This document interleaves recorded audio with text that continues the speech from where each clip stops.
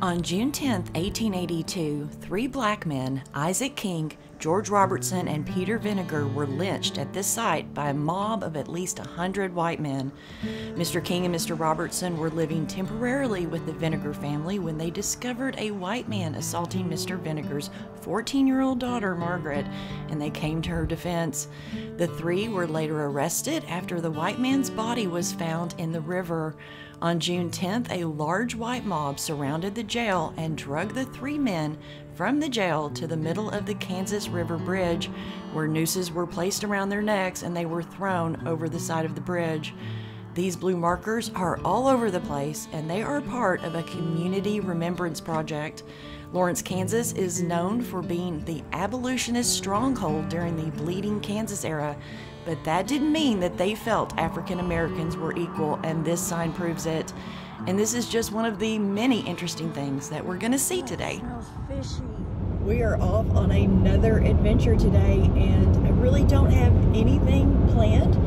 I'm just getting in the car, and I'm just going to go see what I can see, and it should be pretty interesting. We're going to head towards Lawrence, Kansas, and that was an abolitionist stronghold during the Bleeding Kansas era. I have no doubt that we're going to find something interesting up there. I cannot wait, and it is so spooky today. I mean, you guys, it is foggy and just creepy out. I just am loving this. Well, we have made it to downtown Lawrence, Kansas, the home of the Jayhawks and the University of Kansas, and my alma mater.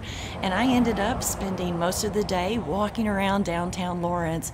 Lawrence's downtown is full of restaurants and breweries and shops and architecture and history. And we're going to mill around for a bit and see what interesting things we can see, grab some lunch, and just enjoy the day. Lawrence was founded in 1854 by a group from the New England Aid Society, and that was a group of abolitionists that came into the Kansas Territory to ensure that the state would be admitted to the Union as a free state. And a lot happened in this town, both before and during the Civil War. Most notably was Quantrill's raid in 1863 that resulted in the destruction of Lawrence and the deaths of 150 citizens. This town has been burned twice, but Lawrence rose from the ashes and has become an incredibly quaint college town. And I will go as far as to say that the Civil War really began in and around this town. The abolitionists that settled Lawrence and the pro-slavery Missourians clashed over the issue of slavery. But I don't want people to get the idea that these abolitionists felt like African Americans were equal. They did not. Once Kansas was admitted as a free state, these abolitionists did not want to live side by side with those that they had freed. As a matter of fact, in one of the constitutions, and there were 4, Kansas was going to forbade any African American person from living in the state at all. Well, enough of that nastiness. It was pretty cloudy when I got here, but then just like that, the sun came out. This is the Granada Theater, and it was originally built in 1930s as a movie theater. And this is Liberty Hall. It was built in 1911, but in 1856, Kansas's first abolitionist newspaper, the Herald of Freedom, occupied this site. During the sack of Lawrence, pro-slavery Douglas County Sheriff Samuel Jones burned the Herald to the ground, and the structure was rebuilt that same year, and that became a gathering spot for debates, town meetings, and political speeches. In 1882, it became an opera house. In 1911, a fire destroyed the building, and the opera house was completely rebuilt in a Beaux Arts style, and the new theater began to show silent films. The first movie with sound was The Canary Murder Case, and that played in 1928. This is the Eldridge House Hotel, and it was built in 1925. But originally on this site stood the Free State Hotel that was built by the New England Immigrant Aid Company. And we're going to go take a quick peek inside the lobby of this hotel. On May 21st, 1856, a large group of pro-slavery men arrived in Lawrence and burned down the Free State Hotel as a part of the sack of Lawrence. The city built a new hotel, but it too was burned to the ground on August 21st, 1863, when Confederate leader William Quantrill and his raiders burned the hotel along with the city to the ground. And this hotel is reputed to be haunted. The story goes that the builder, Shalor Eldridge, still haunts this hotel, and they claim that because the original cornerstone is located in room 506, his spirit manifests in that room. And others claim that the hotel's elevator is haunted by a spirit. This photograph was taken during the 1980s, and it supposedly shows a ghost in the elevator. I don't know, what do you guys think? If you want to stay in this hotel, it will run you about $250 a night. And I will say that this is a very, very pretty hotel. There are 2 restaurants here. This is the Eldridge House Grill, and it's a bit upscale. And the other one, well, it's more of a casual dining / bar. And there are so many bars and restaurants in this town. It's kind of crazy.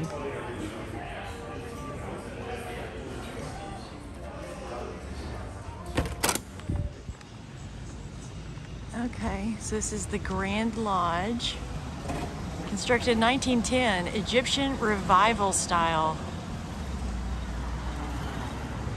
Oh yeah, look at this sucker.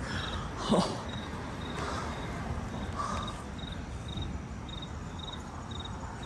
Look at that.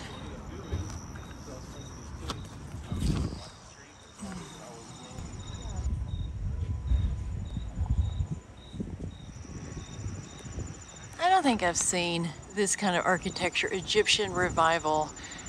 This is not something you see normally here in Kansas. Some repair to that ceiling up there. Still cool as crap.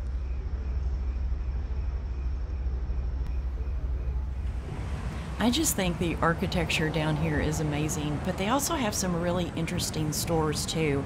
This store is called the Striped Cow, and we're gonna pop in here and see what they have to offer. And of course, as soon as I walk in here, my camera decided to go all fuzzy on me, but I wanted to show you guys this wall of socks.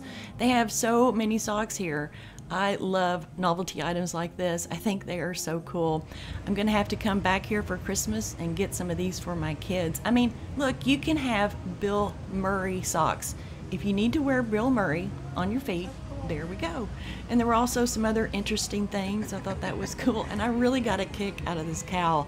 And of course the puzzles. I love puzzles, and I did end up getting one of those puzzles. I got this one, all about doors.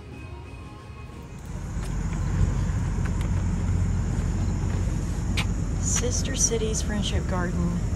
And those are the sister cities. Wow, it's very pretty. We'll just go in there and just take a look real quick, because this is the Watkins Museum of History. And we'll just... Watkins Land Mortgage Company and National Bank. It was erected in 1888.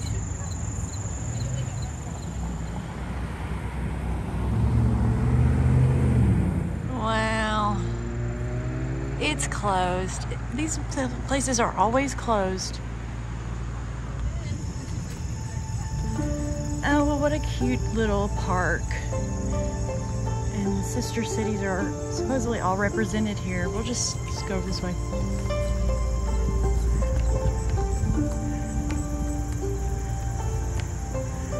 I don't know what that is. I don't know what that's supposed to be. All scared. Oh, look at this little trellis. This is beautiful.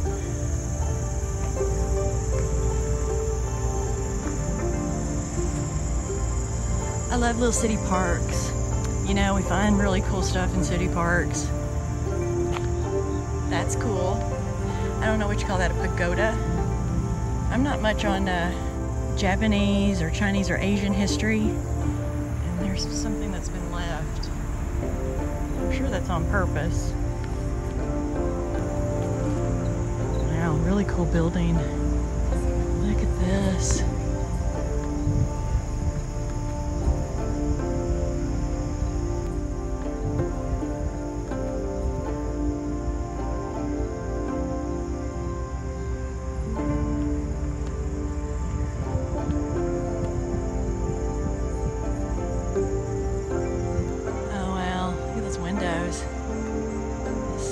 Windows, beautiful stained glass windows.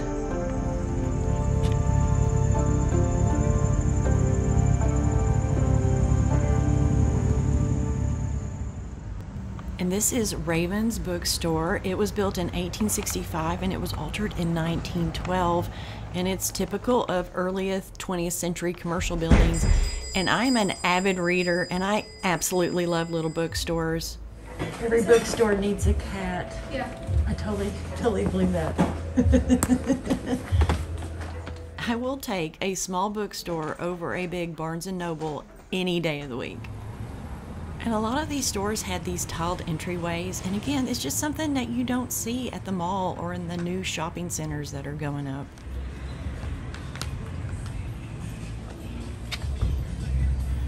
Well, that's sad.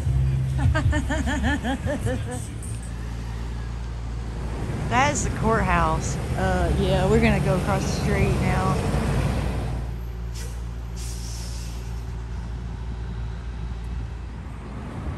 And this is one very busy flipping city. I'm just gonna tell you, I think school just started back up and there are people everywhere.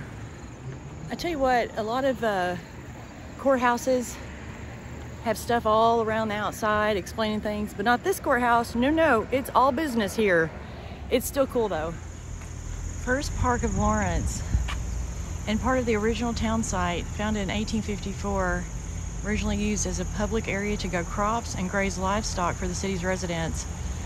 But it's the most historic part of Lawrence, not because it's the oldest park, but also was the staging site for Quantrill's infamous August 21st, 1863 pre-dawn raid on Lawrence that left over 150 male inhabitants dead and a large portion of Lawrence in ashes.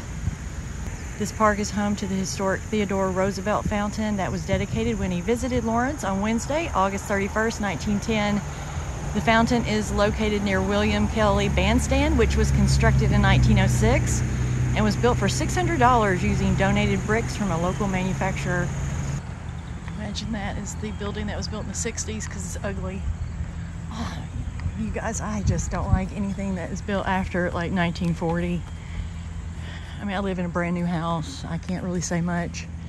But if I had my choice, I would live in a house that was built in the 1860s, 1840s. Some more beautiful Kansas flowers. Ooh, this one is really pretty. Look at that. The pinks, the yellows, purples, so beautiful.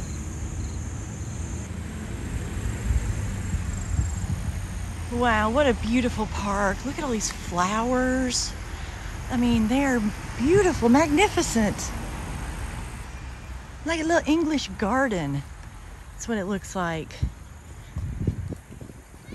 I hope you guys are able to hear me because there's so much traffic around here. It's just a little insane. Wow.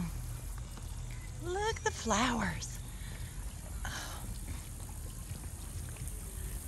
I'm going to take a picture of this because this is what I want for my garden at home. Yeah, I'd like a gazebo, but my yard's not big enough. I'm just talking about this color structure that they've got going on here. All the textures, all the colors, the reds, the purples, the whites, the oranges, the yellows. They've incorporated sunflowers. It is so pretty. And there is the bandstand. Okay. And a fountain. Wow, Lawrence has a really good city park. It's called South Park, and this is the bandstand behind us. That was where Theodore Roosevelt came when he visited. And, you know, when you have a president that visits, you gotta build a landmark. And that's just what they did with this bandstand. It is kind of pretty, though. I will give you that. I don't know what this is. May peace prevail on earth. And it's written, looks like in all kinds of different languages. Interesting. See? All kinds of different languages. I'm gonna have to stop here pretty quick and get something to eat because I'm kind of hungry, but I'm also overwhelmed. There are so many places to go and get food. I definitely want a beer because this area in Lawrence is known for its breweries. So I definitely want to go someplace that has its own brewery. I'm sure I can find it. So we're gonna head into the Free State Brewery, and here is something very interesting about the guy who started this restaurant. His great-great-grandfather was once the sheriff of Jackson County, Missouri, and that is Kansas City, Missouri, and not very far from here. And he was one of those tasked to capture Frank and Jesse James in 1869. And his grandfather was arrested and sent to prison during Prohibition for selling alcohol. And he had another ancestor who ran a Kansas City saloon. So it just must run in this family's blood. And something that I did learn is that Kansas was one of the last states to repeal Prohibition. That didn't happen until 1948. And then if you wanted a drink when you went out to a restaurant, you had to join their private supper club or be a card carrier. The Free State Brewery was opened in 1989, and it has become a Lawrence staple. I ended up trying 2 beers, the Ad Astra Amber Ale and the Oktoberfest, and they were both good, and I also had a cheese platter.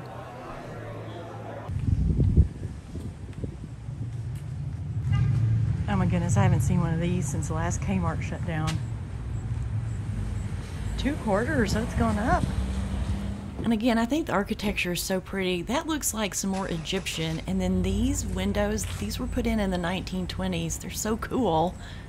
And then this was a bank, so it's very federal, and I just think it's very interesting looking. And this is the Lawrence Visitor Center, and it's closed. Everything's closed when I show up. Oh, look at this storefront. I just love it.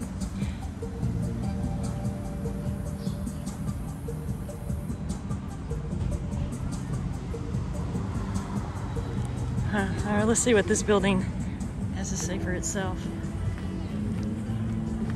Rydnor and Baker, 1858 to 1888. Bardley's Seed Company from 1888 until 1963. One of the first sites rebuilt after Quantrill's raid in 1863. Huh. It's in the Italianate storefront. Yep, I love these storefronts.